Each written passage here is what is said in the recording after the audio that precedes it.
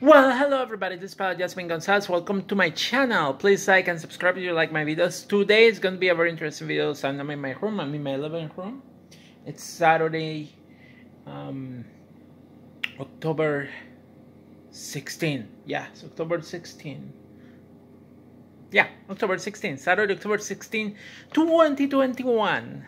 Welcome to my channel. It's been a while since I've been having make a video, and today I have decided that I'm going to make a video about making stuff because I like making things. Many people know that I like making things, but I do like making things. So I'm going to teach you all today. And my roommate is not here, so I can speak loud. But that's his cat. So it's just me and his cat. Viago, say hello to the camera, Viago. I don't know what he's doing to that box. Hey, listen, you can't eat that box. Viago. I think he's bored, pretty much, maybe. I don't know. Now, Viaguito, say hello to the camera. Hi. Okay. That's too much of a close-up. Adorable. Yeah. Meow. I think maybe it's because it's getting close to his dinner time. So, dinner time for him is at 8 o'clock. So, anyway. So, I am going to set up the camera so you can see what I'm doing.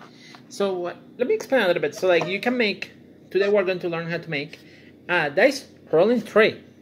A dice rolling tray. So this one that I made a few months ago is a dice rolling tray. So what it means is like there's a tray to keep your dice from rolling all over the table. If you are a gamer like me, I like playing Dungeons and Dragons. Yes, I'm a gamer.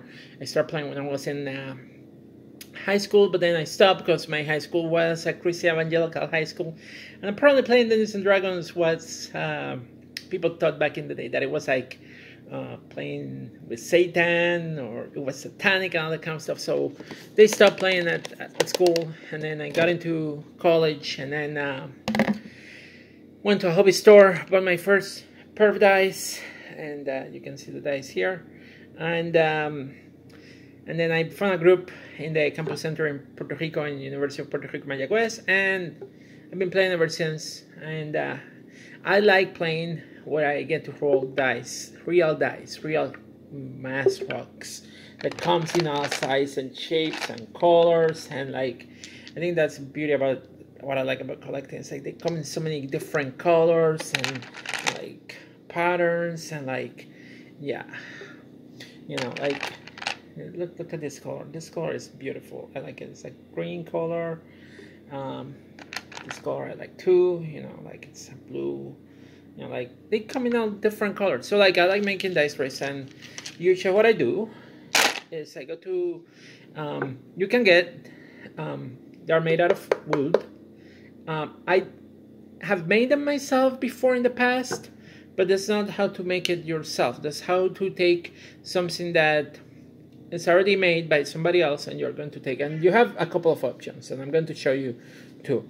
This one is a wood canvas. I bought this wood canvas at Walmart, and they just had the wood canvas, and all you have to do is like sand it a little bit. So once you sand it a little bit, then you can paint it, and you can paint it whatever color you want. That's why I decided to go kind of like a purple color, and then what you are also going to need is felt. And I bought this felt today at John Craft, but you also can get felts like this at Walmart. So you get them, and of course, the first thing that you want to do, there's another option, and this one is a very cheap option. I found this one. This is from Art Minds, and I found this it's a wood shadow box. So you can do crafts in here, and then hanging up, and all that kind of stuff. So I found this one at Michael's, and they're only 99 cents. And they come in different shapes. They come like this, rectangular, and also come in this hexagonal. This hexagonal was very interesting to me because to get the pattern for the fall, that was a little bit tricky, but I was able to get it. And yeah, there's a little bit of tiny mistake, but it works very nice, and I like the way that it looks. You know, it's a very nice dice rolling tray. I'm very happy with this one. It looks really neat. You know, the shape is very interesting. So I'm also like the shape of a D20 when you draw it in 2 dimensions. So that's why I like this one. But going back, so I'm going to use this one as an example, and I may have already gotten ahead and painted one. But so this one, when you purchase it, comes with two sinks, this sinks and this. So what I do is I remove the sinks. So the first thing is like I use a little screwdriver, and I'm going to remove these things from here.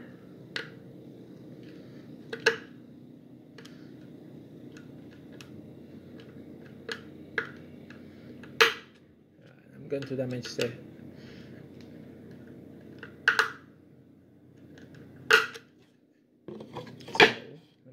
if I can. It shouldn't take that long. It's not a very big screw, but considering I'm also not using the right screwdriver, I should be using a Phillips head, not this one. But I'm just to go and get a Phillips head. So, regardless if you use a Phillips head or you are like me and you are decided to use this one, so you want to make sure that you remove the screws. Yeah, I should have brought a Phillips screwdriver. This is taking forever. Oh yeah, and also you want to use pliers, but it's a very tiny screw, like you can see it there. It's not very big. So yeah, remove the screws. Let me take care of the other one. Finish taking the other one.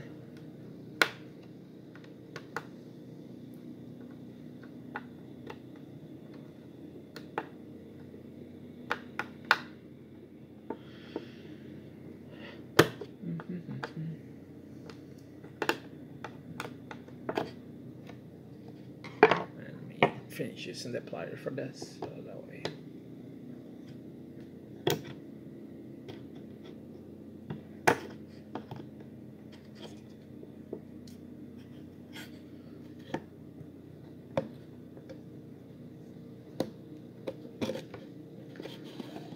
And I made a bunch of this, but I don't think I'm going to sell them. But yeah, maybe I will have to start giving to my friends. So now, for this one, it's a bit more tricky because they have like a little staple in here. So what you want to do is like use a screwdriver and try to dig a little bit.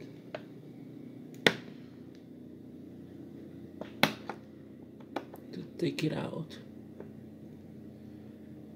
And then eventually you're going to use the pliers to take it out. So I got enough.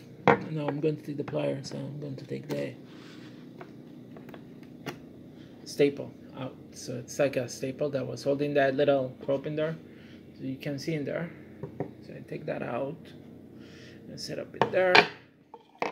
The same for the other side.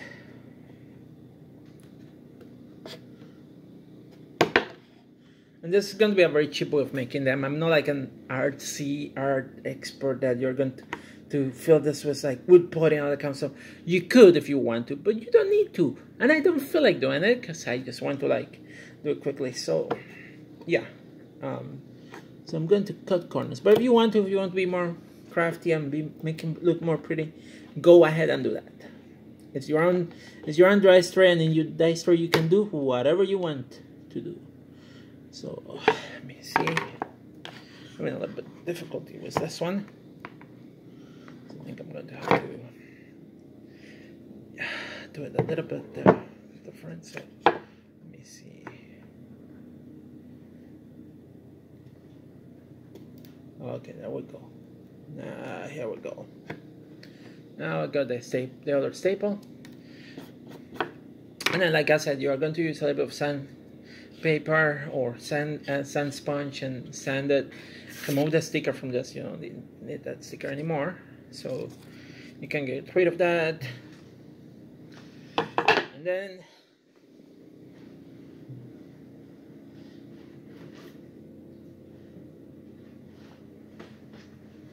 you can paint it whatever color you want. Like in this one that I use, I decided to use this color. So I got a head already and I already painted it, so I don't have to paint it. So because I already painted it, so you can see it's right there. It's already painted, and it's painted with that glow in the dark color, which I don't know if it will glow in the dark, but I hope it will. But yeah, I'm going to let it dry more because it's still not dry enough in my opinion. So yeah, I don't like that blotch of like paint in there. So let me extend that paint. I may do a second coat but I wanted to dry first before I do the second coat. Yeah. So yeah. I'm going to let it dry more in here. So now you could paint it, or you could do the first step would be to make sure the dimensions of the inside area from here to here and from here to here. So that way you can cut a piece of felt. Oh, geez, splotch of paint. Oh no, my fingers got painted. Oh no. Yeah, there we go. My finger got totally completely painted. Oh well, that's my fault. That's my fault. It's okay. Alright, so let it dry there. Let me wash my fingers quickly. I'll be back. Shouldn't take much. I'll be back soon.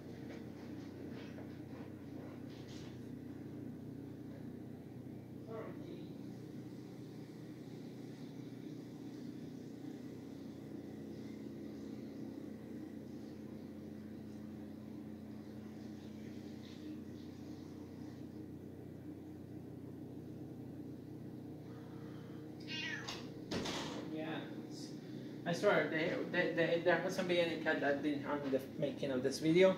So yeah, me dry my hands. Quickly.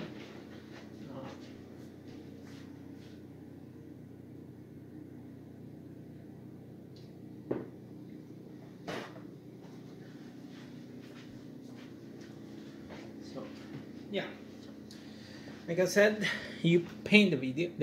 Not the video. You paint the tray, whatever color you want, and then once it's dry, completely dry, and do what I did. So you're gonna take the dimensions, and there are two ways that you can take the dimension. One of them is by using one of my favorite tools. This is a square you can find at your local hardware store. This one I got at Home Depot. It's a metal one, so you can use it and make sure the inside dimension. So it's about, I want to be as close as possible. So I know it's what you can do is like you can put it in here. Hopefully the dimensions don't vary because these things are not like perfectly made, so it could be a mistake. So this is 3 and almost 3 and 3/8, 3 and 3/8. So 3 and 3/8. Yeah, 3 and 3/8. 3 and 3/8. 3 and 3/8 by. I don't even need to move it because I placed a square in there, and I can also get the top dimension 3 and 3/8 by 5 and 1/8.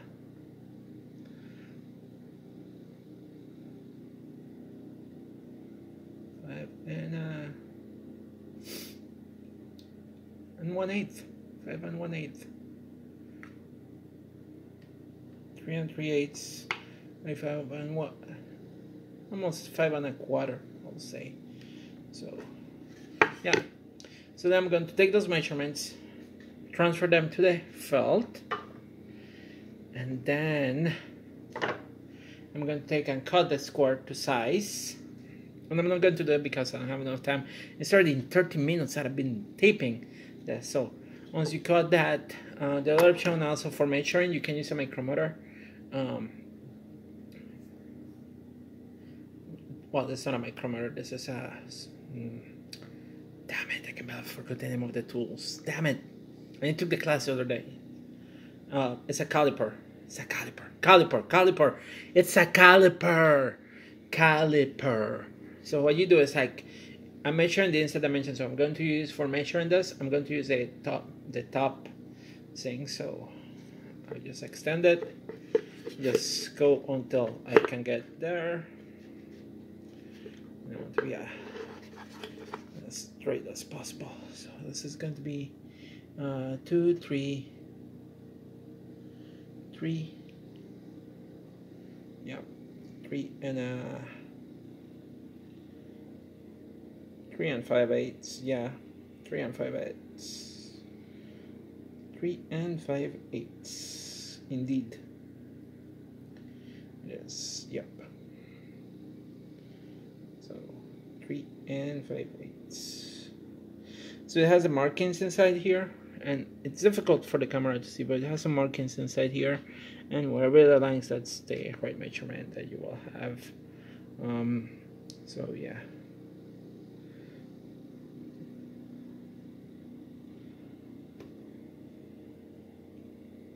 So this is by 16, I think. 1, 2, 3, 4, 5, 6, 7, 8, 9, 10, 11, 12, 13, 14, 15, 16. Yeah, so it's 16. So 2, 3, and past the 3. So 3. And yeah. 5/8. That's the one that I like the most. So 3 and 5/8. So that's good. I think I don't have this one. I'll be able to get me the other dimension because it's too short. So I'm going to just to trust the square for this. But you could use this to take measurements. So this is if you want to be really precise, but you don't need to. You don't need to use a caliper. If you don't have a caliper, a ruler, or even a measuring tape, might be your best bet to measure that. So measuring tape will be fine too. So yeah, because then you can set it up and it will give you measurements too. But yeah, but if you don't have a measuring tape, feel free to use that, or a ruler if you have one. So yeah. So once you paint it, then you're going to cut the felt, and then once you're going to attach the felt. And what I do to attach the felt, I just use regular glue pretty much. Oh no, this happened. Shit. Yeah, so I just use regular glue, and it's going to be a blotch, a little paint in there. I was able to take it out before it dried up. So yeah, so you put the paint, and what I do is you put the glue to attach the felt. You put the glue, and then I use a brush to spread out so it covers the whole section, and then I attach the felt to the